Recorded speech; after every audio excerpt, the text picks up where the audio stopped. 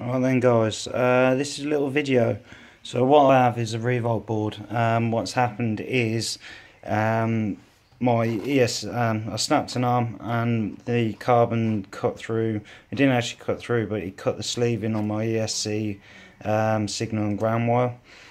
So what's happened is they touched and it killed my motor output on motor 4, M4. Basically, revolts, as everyone knows, £36.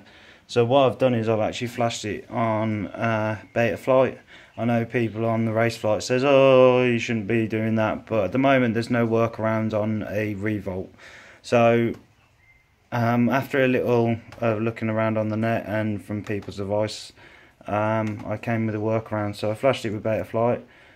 You type in resource,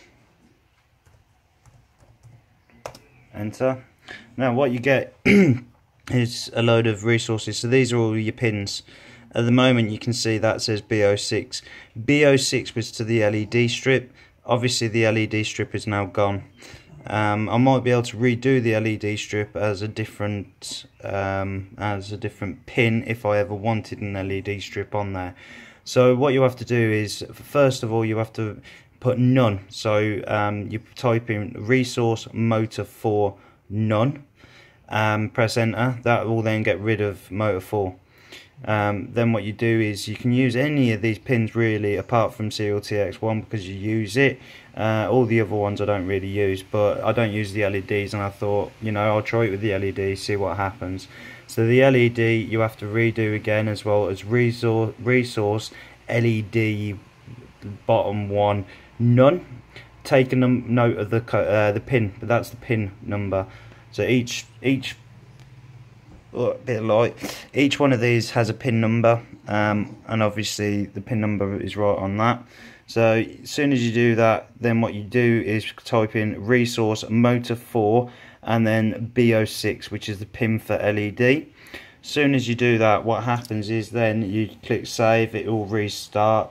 Obviously what I'll do is I'll just disconnect it because I've already done it. Reconnect. I'll then go on to motors. My 4 motors are still showing. Then what I do is I plug a battery in. That's a good sound. And then come over, hit that, page up.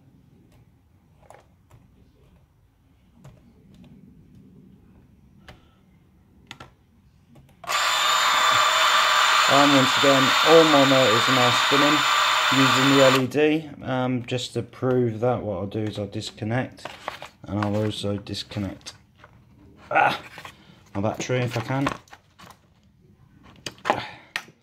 And what I'll do is I'll lift the revolt board up off that,